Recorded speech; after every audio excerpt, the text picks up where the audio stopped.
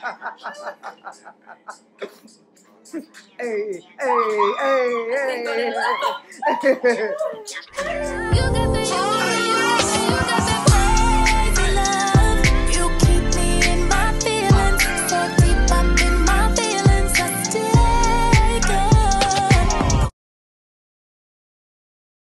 What's up, Cindy's Chronicles?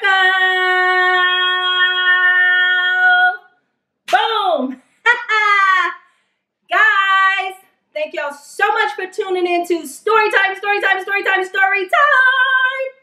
If I could sing, I would stretch that out and make it wonderful. But, okay guys, so not only am I doing my story time today, and I'm doing it late, but better late than never. I'm keeping my promise with my story times on Thursdays, okay? Check this out.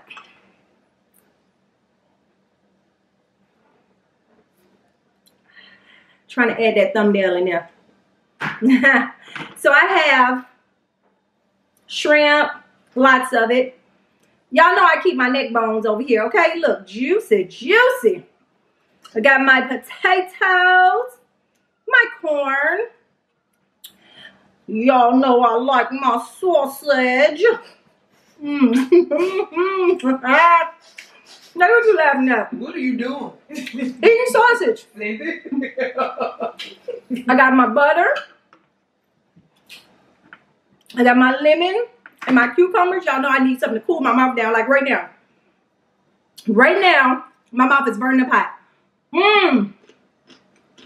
Okay. I cooled it all the way down. Alright guys, so I tried to do a real mukbang today. I got the camera all up in my business. All in my mouth. All close and stuff. Alright guys, so we're gonna get straight into story time. Story time tonight is going to be about it's really, really sensitive. I might even tear up a little bit. It's about it. It's one time before my daughter had her baby. Well, anyway, let's get straight into it. All right. So, before we start talking, I'm going to say my blessings because my little chair is rolling. I'm going to say my blessings so God could bless this food and protect it and help me not to gain a whole bunch of weight while I eat it. My Heavenly Father God, in the name of Jesus, I thank you for blessing this food. I thank you for allowing it to nourish my body. Amen. Amen. Okay. So, guys, a while back, I want to say, the bath on this should not be that hard. Shrimp is so good. Okay. A while back, let's see, It was like exactly 7 months. She had him on the 5th, so it was like a few days before the 5th. It was the day before the 5th. It was September 4th. 2018. 2018, guys. September 4th, 2018. Well, let me tell y'all about a little bit leading up to that. My daughter, for you guys who don't know who my daughter is, her name is Nique. She has her own YouTube channel. It's Life is Nique. It's in the description below. She's a famous YouTuber. She's been very successful at YouTube. She motivated me to do YouTube. Now, me and my daughter, me and my daughter have a really, really close relationship. Always have. We've always been joined to the hip. So when she moved out of town, it was really hard for me. Don't get me wrong. I was so happy to see her grow. And I knew I had to accept the fact that she was growing for herself and that I couldn't hold her back being selfish, you know, wanting her here with me. So she took the leap and she moved to Texas. Okay, guys. We have this connection. Mothers, y'all know what I'm talking about. Where we just feel stuff, right? So, my daughter, the plan was when she made 8 months pregnant, when she was 8 months pregnant, once she made 8 months, she used to come home. She used to stay with me the last month so I could keep an eye on her. So, you know, if she went in the hospital early, blase, blase. Okay, guys. So she decided at 8 months pregnant that, that she wanted to move into her condo because after she had the baby, she wanted to be able to go back to Texas and not have to worry about moving or doing this or doing that. I disagreed. I felt like, a little piece of corn. I felt like you're pregnant. You know, all that can wait. So, you know, as parents, we want to show our kids tough love, right? So she was like, no, mama, I want to move into the condo. So I said, well, I'm going to fix her. I ain't going to help.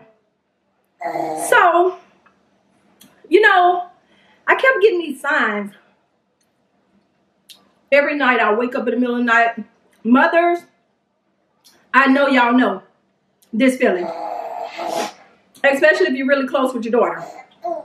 So, hey, my love. So, we're talking about you too. So, guys. So, I'm trying to think of exactly how it happened.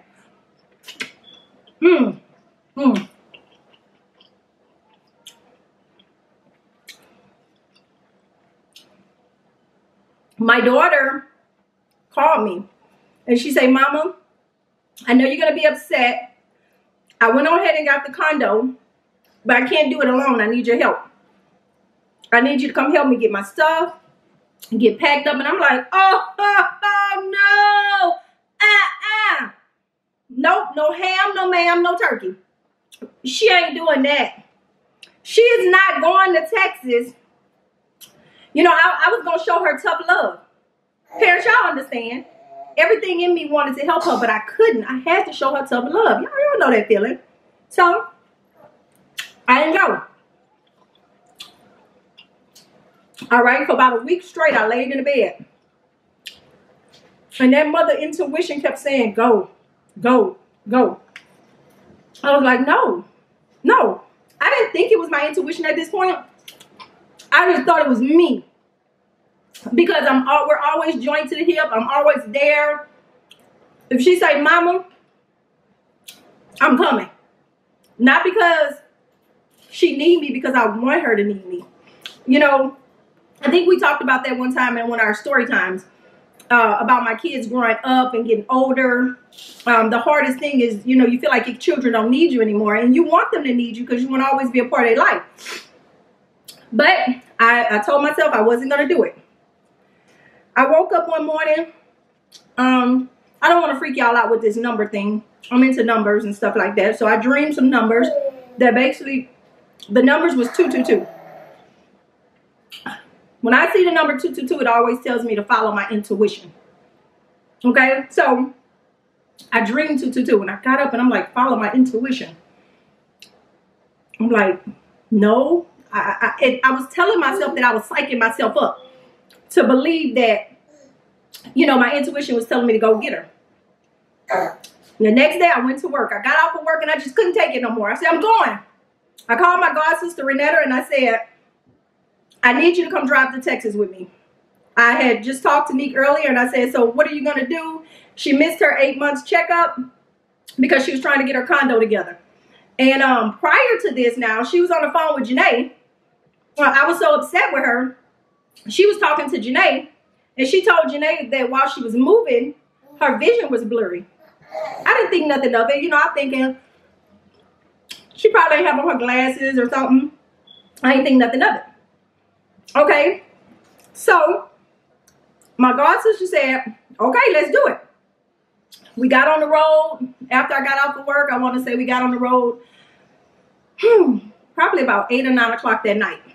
We got there. Oh, we got on the road later. It might have been about 10 o'clock because we didn't get there till like 4 o'clock that morning. Took a nap. We might have slept for about 2 hours. I got up the next morning. I said, get up, baby.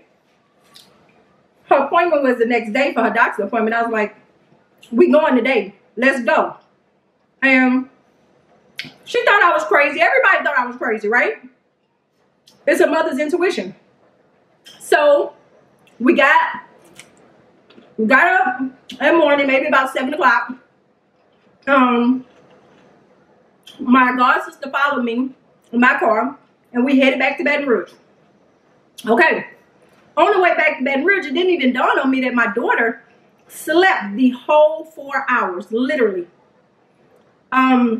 She slept as I rubbed her hair and just knew everything was okay because I got my baby now. You know, whatever that intuition was, it's okay because I got my baby now. So this was September the 4th.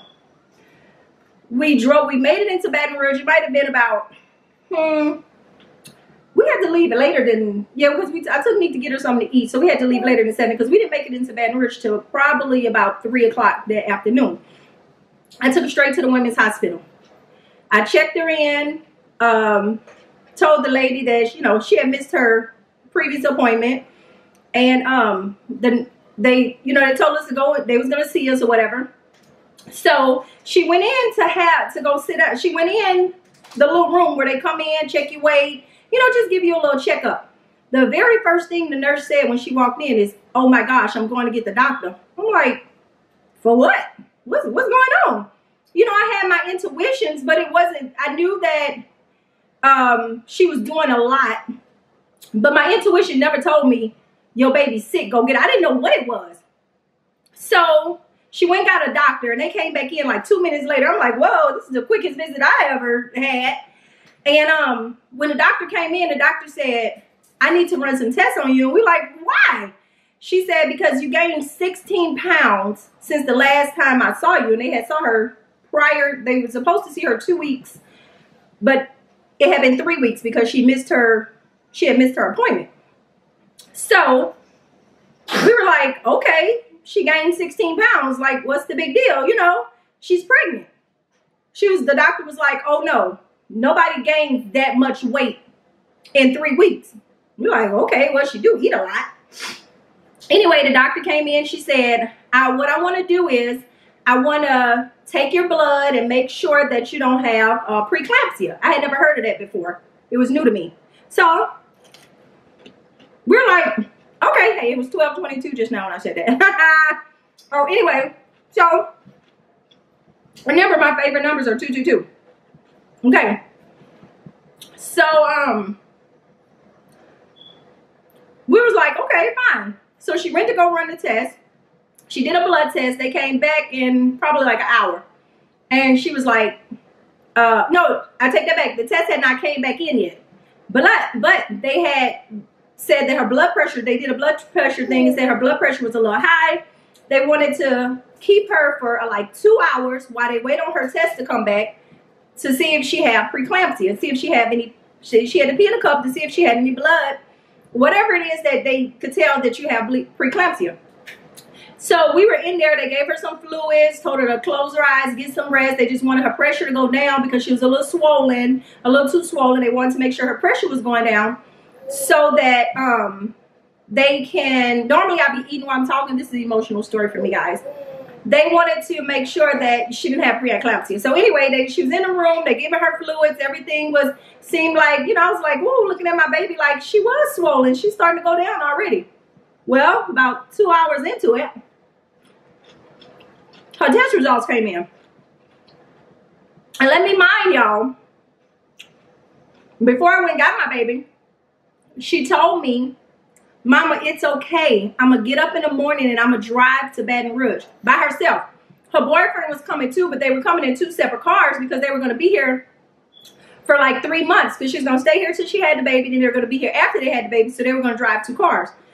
And I think I was like, oh no, that's not happening. You're not driving here by yourself. Okay, I'm fast forward back to, we're in the hospital now. The test came back.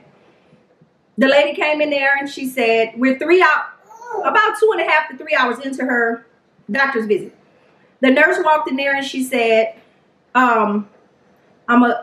she started taking her off of the fluid, you know, And I'm thinking, okay, so her test came back. She's taking her IV out, or, you know, moving her IV machine. Okay, everything must be good. We going home. She said, we're taking her to labor and delivery. She has preeclampsia. That's when your pressure gets so high that it turns into preeclampsia. We're taking her to labor and delivery. We need to induce her labor. She's going to have this baby tonight. Okay, I'm tearing up. Wait, guys. It's emotional for me because, let me tell you, mothers, follow your intuition. Okay? It does not lie. Okay, again, they take her in the room, they give her some stuff, they start getting her prepped for this baby, right? And so I lay on the couch because, mind you, I've been up like literally for 48 hours. Hardly no sleep. Okay, I'm tearing up. I gotta take a bite. Hold on, guys.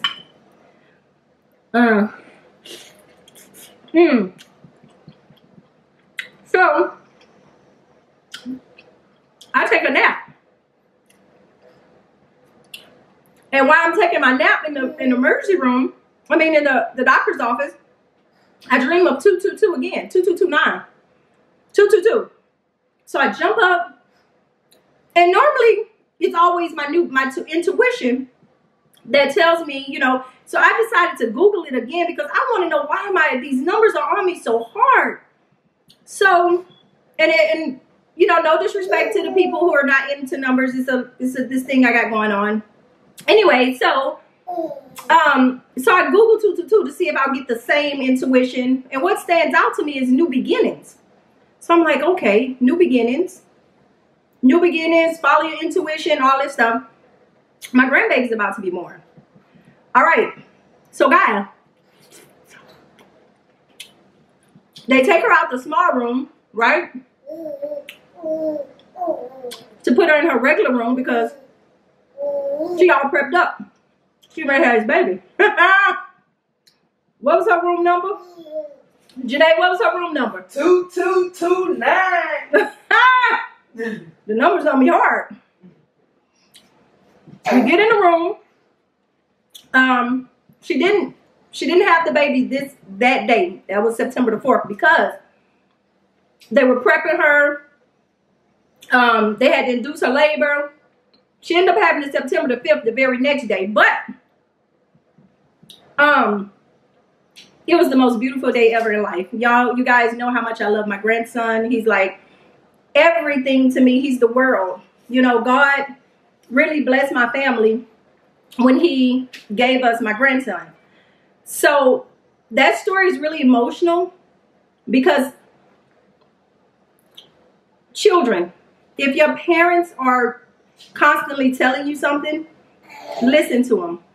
I'm not sure if you guys know what preeclampsia is, but my daughter's vision was blurry because part of preeclampsia, she could have went blind. She could have caught a stroke while she was driving. Preeclampsia is pretty bad for people who don't know it. That's why they had to immediately admit her. They didn't waste no time at all. They immediately admitted her and induced her labor. So, like I said, kids, this is a story time for me, but it's also a lesson for other people. You know, I don't know who needs to hear this, but if you and your parent have a connection, listen to your parents, or even if your parents sound too crazy, okay. And you know, I would never go at my daughter and say, I've been seeing numbers. I would never do that to her. But it was an intuition. I have a spirit of discernment, and it was my intuition that told me, go take care of your baby. I know you want to teach her a lesson, but right now is not the time. You know, so if you don't want to just do exactly what your parents say, at least take the time to think about what they're saying, to at least try. If it don't cost you a thing, say, you know what, let me just do it because this lady just might be right. You know, if she tell you jump off the bridge, then maybe okay. I don't know. Maybe she telling you to jump off the bridge because she know that they got a net down there ready to catch you. I don't know. But don't jump off a bridge if you... I don't know. But all I'm saying is this was an emotional time for me. It was beautiful. But it definitely it definitely motivated me to get more connected with my spiritual side and start paying attention more to signs, start paying attention more to my intuition. And yeah. So guys, I didn't do a whole lot of eating and I'm hungry, but that story was so, you know, Tell me guys what y'all think about that story. Also, I'm gonna let you guys come to. We're over here talking about you. Let me wipe my hands. Come on, Tutu. Hold on 1 second.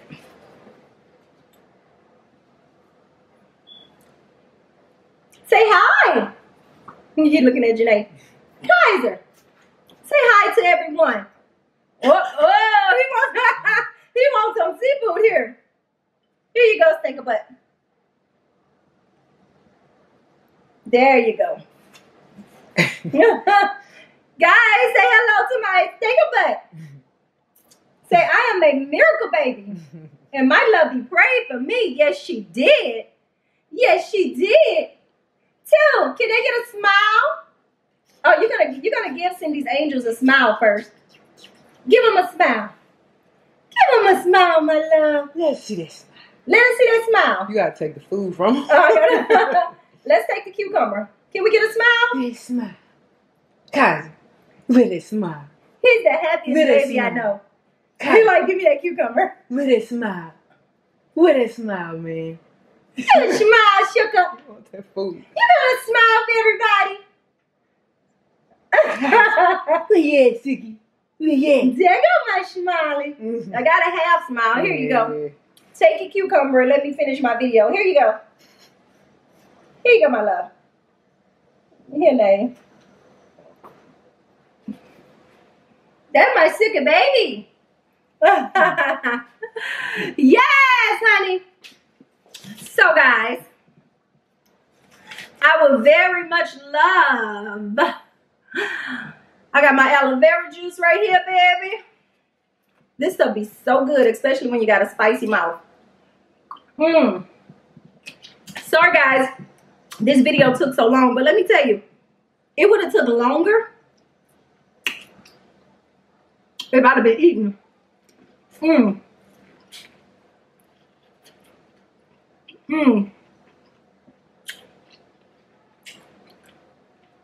I don't know.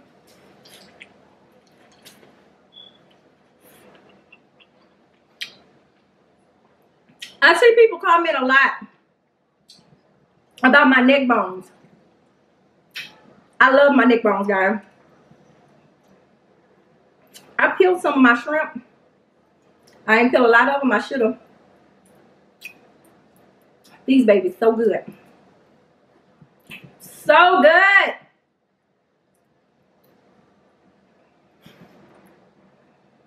Hey, my love. Is that cucumber so good for you? Yes, it is. So, guys, tell me what y'all think about my story time. Mothers, I would love some feedback on how y'all feel about my story time, because y'all know, and children. Let me tell y'all something. First time mothers, yes.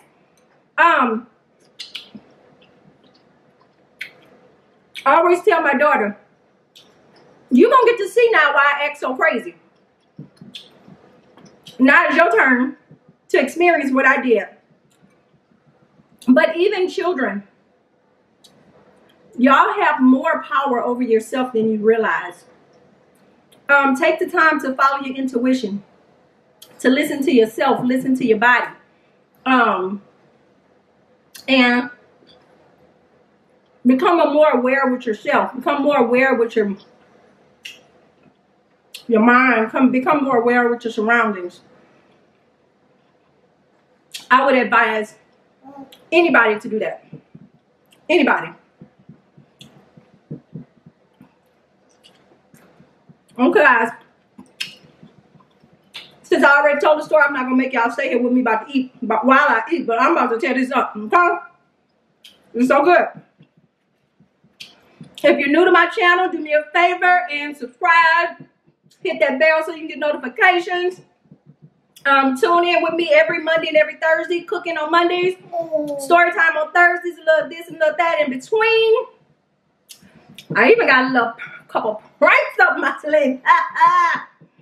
All right, guys. Thank y'all so much for watching. Give this video a thumbs up. Leave me a comment. And let me know how I'm doing on my story time and how you like this message to this story today. Mwah!